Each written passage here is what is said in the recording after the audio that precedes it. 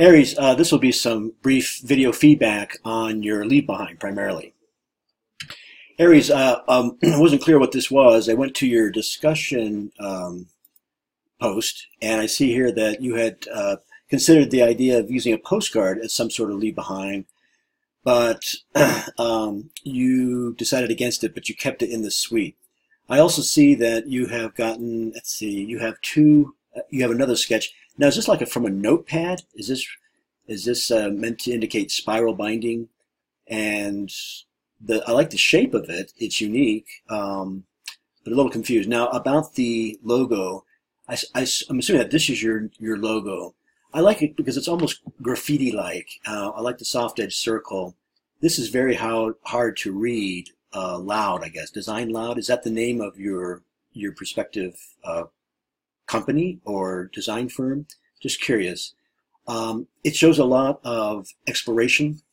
I like this pastel background, but I wanted to make sure that it was purposeful, intended, and that it all strengthened your conception of yourself. We're inventing ourselves for media. So this is the second one, which I'm assuming was a postcard or perhaps a notepad, also spiral bound. The palette is retro, I suppose. This turquoise against this magenta-like pink reminds me of the 50s.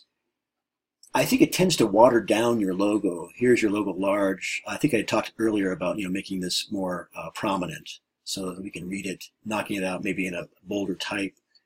Again, I like the calligraphic, almost graffiti-like quality of your logo.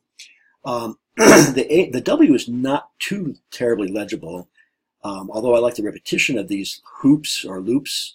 Maybe if this one was just a little higher, maybe the terminal was here rather than down here, it might read as a W a bit more. Just a suggestion. Or is there a third letter in there? Because this alone looks like a W.